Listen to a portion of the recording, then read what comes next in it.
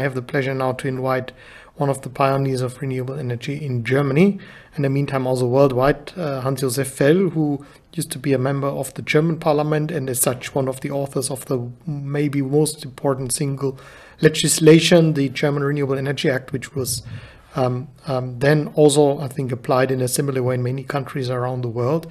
Hans-Josef, you are now the president of the Energy Watch Group and also one of the initiators of the Global 100 RE Strategy Group, also an ambassador of the Global 100% Renewable Energy Platform. And I have the pleasure to hand over to you to share your views, your vision of a renewable future. Thank you, Stefan. It's a great pleasure, and thank you for your kind introduction, your invitation, and your engagement in all this 100% renewable issues. It is very, very important. And I love to see Tetsu. Again, we often met us in the world. Today it is not possible because of the pandemic, but we hope we can overcome this crisis and see us again in reality. I would love to do it. I was often in Japan and discussed with politicians, with medias and others about the renewable energy issues. My last visit was about 2 years ago to visit in Fukushima region, and I could see both. One side, the still existing terrible situation with radioactivity, not in all regions. We have some clean regions now around Fukushima. The people worked very hard and very good. But we have in other regions, like in the woods or anywhere, still too high radioactivity, what limits the possibilities for the people to live. On the other sides, I could see engaged people, plenty people who worked on the solution that Japan will come independent from nuclear and fossil power. I could see farmers with agri-photovoltaics very successful. I could see geothermal electricity production and others. I could see wind power. And I could see there are wonderful people in Fukushima region and in Japan by the whole who work on 100% renewables. And my congratulations to all of them to bring that forward. How important it is, I will show in my presentation. This is very important. First of all, I will speak shortly over the necessity why we have to come to 100% renewables, the situation in Germany and what does it work, about the hinders behind the legislation and what have we to in the legislation to come fast by 2030 to 100% renewables world. So we see the necessity is very, very crucial. The newest scientific reports from the climate scientists show us here from NASA, but you can see plenty others. The situation of increasing world temperature is so hard that we will exceed 1.5 degrees global warming by 2030, latest 2035. This is a situation at the moment very crucial, and we all have to do that we stop this increasing, but it is not possible with the most decisions from the politician decision makers to come to a climate neutrality by 2050. This is much too late. We must come to a zero emission world until 2030. Otherwise, we will exceed even 2 degrees global warming and come into hothouse Earth with the decreasing of the humankind society. It is very, very serious, and therefore we have to go much, much faster. Most people believe it is impossible to come to a zero emission world until 2030. In the center of the emissions, most emissions are emitted by the energy sector, fossil, coal, natural gas and oil. And nuclear is no help for this because it is too slow, it is too expensive, it is too dangerous, it is too polluting, and it is too dangerous even for nuclear weapons. So nuclear is no chance for it. But how can we come to it? We organized a joint declaration with a global 100% renewable strategy group. These are the main leaders, researchers in the world, from USA, in California, in Europe, Germany, Denmark, Finland, and in Australia. And the decision of this declaration is clear. When we have the political will in the world, over all nations, the global energy sector, the whole energy sector, not only electricity and power sector, can be transformed by 2030 to 100% renewables. We can achieve this massive exponential growth rates. We have plenty examples in the world that this fast track is possible, and in other industry sectors, mostly in digitalization, in information technologies and others. And therefore, we have the hope to go this way when the opposition against renewables is removed. Solar and wind and flexibility will be the key pillars of energy, but we must include as well hydropower, bioenergy, geothermal, all are important to bring flexibility. And our message is also 100% renewable system will benefit the world economy. Climate protection is not a burden for the economy for the world. It is a benefit for the world, economically, social aspects, and plenty others, peace express, and so on. We can show in Germany that with political will, the growth rates can be very fast. We see the share of renewable electricity beginning from 2000, 6% share. We introduced the feed-in tariff law with Renewable Energy Act, and we could see since this time we have an exponential growth rate. Every 7 years we have the doubling of the share of renewables. All the targets of the government was overfulfilled. 12% in 2000, we got 19%, 30% in 2020, we have now 50%. It is possible. And when we look to this increasing rates, we can see the next doubling period would bring 100% renewables about 2027. It is possible to go much faster than all the targets of the political decision makers is. And this is in a time during we had in the last decades a dramatic decline of the yearly investment. Here the example of wind power. In 2 years, wind power investment onshore declined from nearly 5 gigawatt to under 1 gigawatt. And offshore wind energy is also declining. We could much higher invest. The same is in solar investment, in bioenergy, in hydropower, in geothermal. So this means we could go faster even our speed is. And the question is, why do we have this decline in the yearly investment?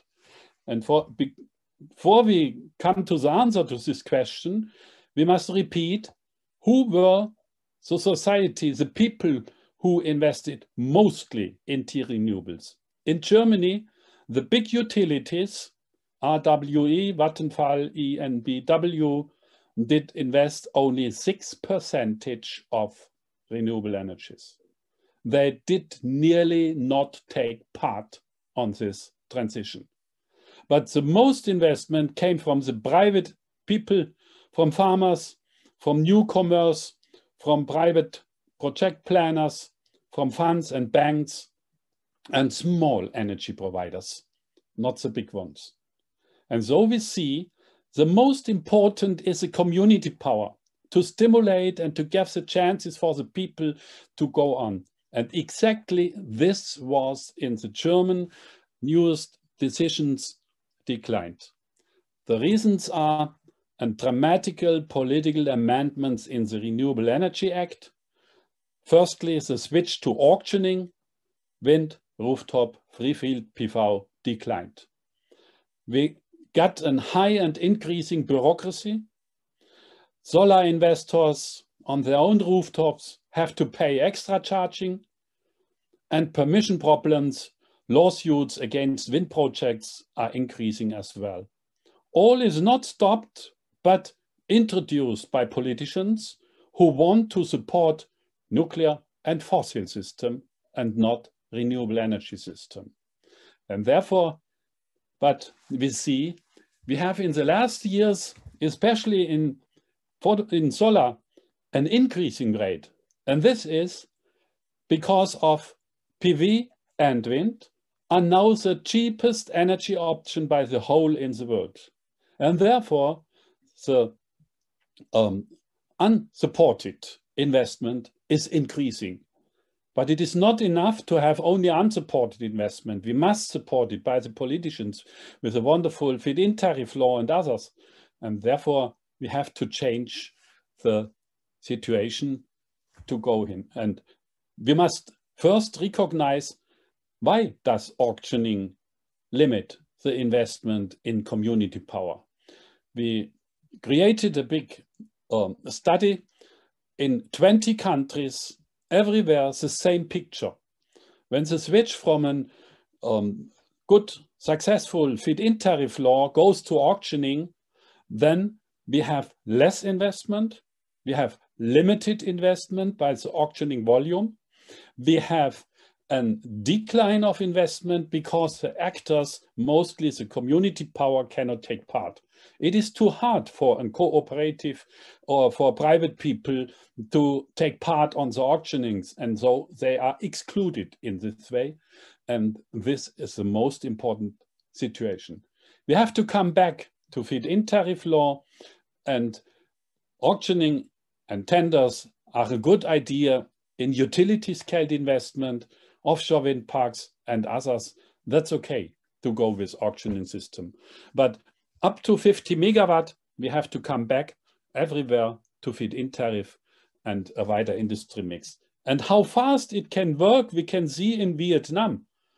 In the solar roof of Vietnam, you can see the situation in Germany. In Germany, solar roof increased only from 2.6 gigawatt to 3.0 gigawatt in 1 year. In Vietnam, no, they had a new feed-in tariff, a very wonderful, and we could see an increasing within 1 year from 378 megawatt investment to 9,500 megawatt investment. And this shows very disruptive increasing rates are possible. The industry, the people can do it. It depends only on the political will to make the right political framework. And therefore is a question, what is the right political framework? Feed-in tariffs are crucial for small and medium scale, up to 50 megawatt. We need a new feed-in tariff for combined 100% renewables. I will explain in the next slide. Auctionings only for utility scale projects. We have to abolish all fossil and nuclear subsidizing. Everywhere in the world, the subsidizing of fossil and nuclear is increasing instead of decreasing. And this makes it hard for the renewable sector to take part in this market when the fossil and nuclear is so highly subsidized. We need taxing, but not only for carbon dioxide, because when you tax only carbon dioxide, then natural gas will have a benefit, but natural gas has a lot of emissions of methane in the forechain, in drilling and in pipelines. Methane is high polluting the climate, and natural gas is no answer for climate protection. It is as polluting the climate as coal industry. Therefore, make a polluting tax carbon, methane, radioactivity, and air pollution. That's important. Research and education, campaigning, we must reduce all the licensing obstacles to help them. And we must identify which political laws are not successful. It is clear certificate systems and emission trading. Emission trading did help nearly nothing to promote climate protection. Therefore, we have to go to these political issues, what I mentioned. But how can we stimulate that what we need now? We need now the combination of renewable energies together with storages and digitalization, that the renewable energies can serve the grids with the necessity what the grid operator needs. We have to invest and to feed up the grid when the consumers need electricity, and not only when a lot sun is shining and wind is blowing. We have to balance the fluctuations with a mix of all renewables and a mix of storage systems. And we have to combine them with big data, with smart home systems, smart city systems, with all this what is possible. The technologies are there, they are ripe, but there is nearly no investment. We see nearly only investment in single investment in solar, in single solar wind power parks, in single biogas stations, and not into the combination. Therefore, our proposal is to make a new law with a feed-in tariff that stimulates combined power plant remuneration. Give a tariff that an investor who brings a combination of renewables with storages, all the electricity, how the grid operators needs it. This would stimulate a fast growth, and we have not the necessity to strengthen the grid in this way, what we have to do without such a remuneration and without such a situation. So you can download all this from the Energy Watch Group homepage. We have the political studies, and we have the proposals written in English and sometimes also in other languages. You are free. Contact us. We would be happy to advise all the governments in the world how to do the best political framework. Thank you for your interest. Thank you so much, Hans-Josef. That was a very inspiring presentation based on your experience, and I think it is very good to, of course, to hear that you're very confident that what can be achieved. We can achieve, that's what you said, the 100% renewable energy world much faster than many people anticipate, and it's great to see that you have now teamed up with these people, these leading experts from around the world, who all tell us the same message. It can be done much, much faster than some decision makers want us to believe. And I also find it very important that you emphasize how important it is to involve the people, encourage the people, citizens, communities, that they have to play an important role. I know that that's how you started personally, setting up one of the first solar PV systems in the south of Germany, where you are in the first feed-in tariff. Policies do matter. I think that's the other conclusion that we can draw. And I mean, your recommendations are very specific in some ways, but what we really need are the right policies that are not kind of excluding some investors, but the policies which are encouraging, in particular, those many small investors. Thank you so much, Hans-Josef. Just let's see whether there are some questions still coming up for you.